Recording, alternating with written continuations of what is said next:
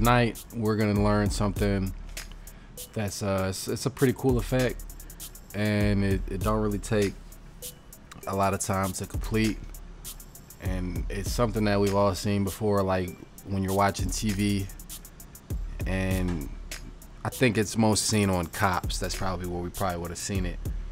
But you watch a TV and all of a sudden someone does something that the TV doesn't want you to see. So then they end up censoring it. They put this blur. It's either blurred or it looks blocky and pixelated. And they're basically just hiding whatever they don't want you to see. It could be drugs. It could be middle fingers, like the example we have, or it could be nudity. So I'm just gonna show you a quick way to emulate that effect in Photoshop using the mosaic filter, and like I said, it's a pretty quick effect. So here, let's get started. All right, first off, you want to make sure the layer you're using is duplicated.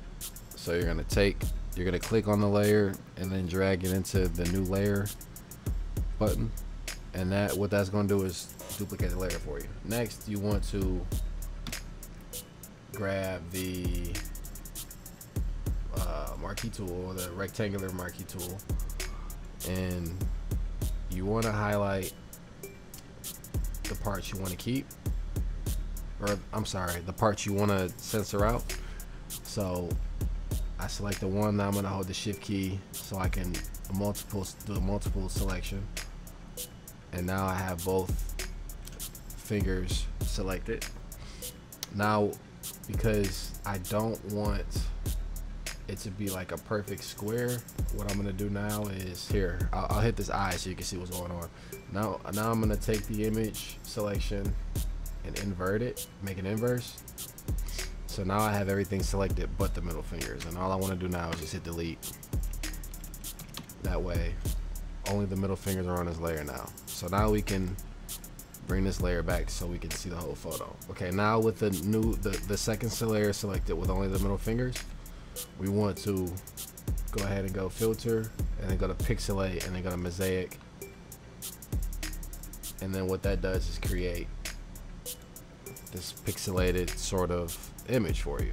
And the higher you turn it up, the more it becomes unable to be seen. So I mean, it's up to you how much you want to do it. Obviously that's too much, and you can see the fingers again, but somewhere up under 100 is probably good, or somewhere under 50. And there you go. Now you got your censorship. And just to show you one more time, you select, here's another way to do it. You select it with the marquee tool, and then you just duplicate this image, this part here. And the shortcut to do that is either Control J on a Mac or Command J on an Apple. And then you just go back to your filter. Bam.